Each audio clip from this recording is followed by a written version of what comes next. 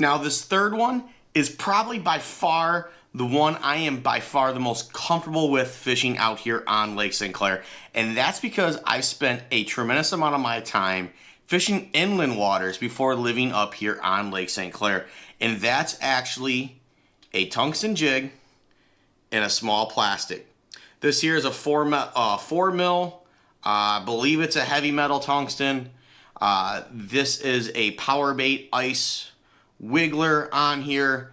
If you watched my Super Bowl Smackdown video, this is the exact setup that I did most of my damage on. For tungsten heads, I generally am looking for that 3 to 5 mil for Lake St. Clair, with 4 mil being my bread and butter size that I reach for the most. Plastic wise, I'm gonna